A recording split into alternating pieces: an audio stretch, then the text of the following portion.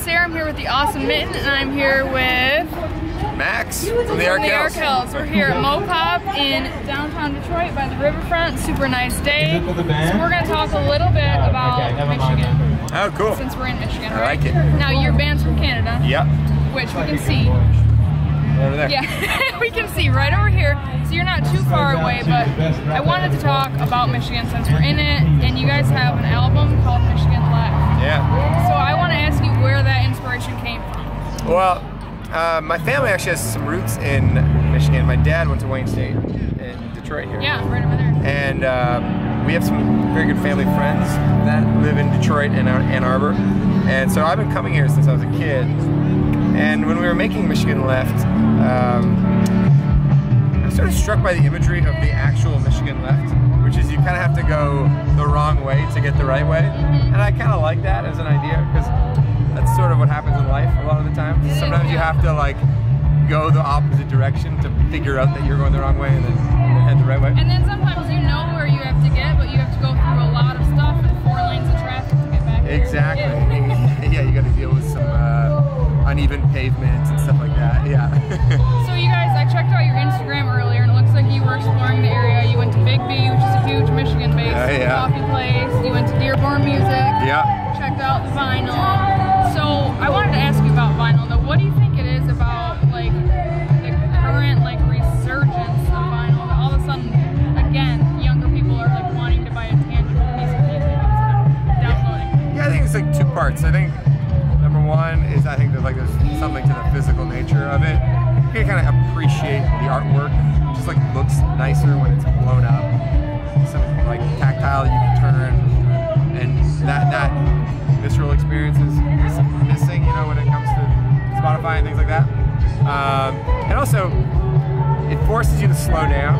You can't be ADD about it. You have to put it on a side and just like let it go, which I think people yearn for that a little bit. I mean, I'm a pretty like fidgety kind of person, so a vinyl is a nice reminder just to cool down and enjoy yourself a little bit. Listen to the whole record.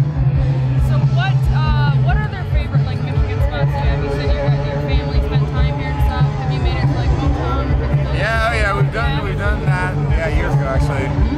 You know, I've been to a lot of sports down here, so you know, I've been to America. I went to the old Tiger Stadium when I was a kid. Been to Joe Louis Arena. You see the Red Wings, Tigers. Yeah, actually, I went to an NCAA basketball game at the big football stadium. Yeah. Our family friends live up in Huntington Woods, just up the road. We played a gig in Ferndale at the Magic Bag, which is cool. Also, just down the road in Ann Arbor, if we have time, especially if we're driving from Detroit to Chicago, we try to go to Zingerman's. In Ann Arbor, that's a staple. You're naming all the things. Yeah. Michigan. Yeah. So what's next for you guys? I saw that you're announcing a headlining tour in the fall. Yeah, it goes on sale Monday. So by the time this airs, it'll probably be on sale at the Majestic. So it'll be our biggest Detroit show yet. So we're excited about it. So you're performing here at the main stage, or actually the PBR stage? Yeah, right here. Yeah. And then later you have an after show party. Yeah. After party show.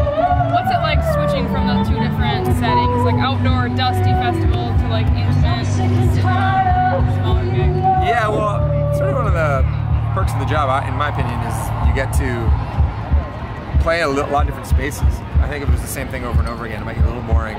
But the fact that we are doing this, and then we're going to a little club, and then we'll go to mid-sized clubs, and then we'll go to opening for a band in a massive place, like, I like the variety. And tonight's actually special because we're going to do a full Motown set. Oh, that'll be so much fun. No Arkells songs, just Motown songs. Really? That'll be so cool. Alright, well thank you so much for talking with me. Thank you. I'm Sarah with the Awesome Mitten, here with Max. Max of the Arkells. Yes, Awesome Mitten. I know that reference too. Alright, thank you. Thanks a lot. Alright, thank you so much. Alright.